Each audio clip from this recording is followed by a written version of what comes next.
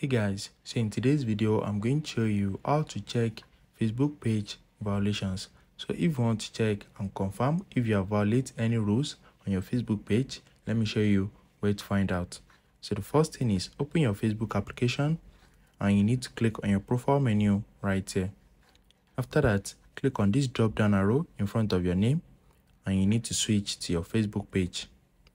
Once you switch to your Facebook page, click on your page profile icon right here. Once you click on it, scroll down and click on these three dots on your profile, on your page profile. Once you click on it, you are going to see page status right here.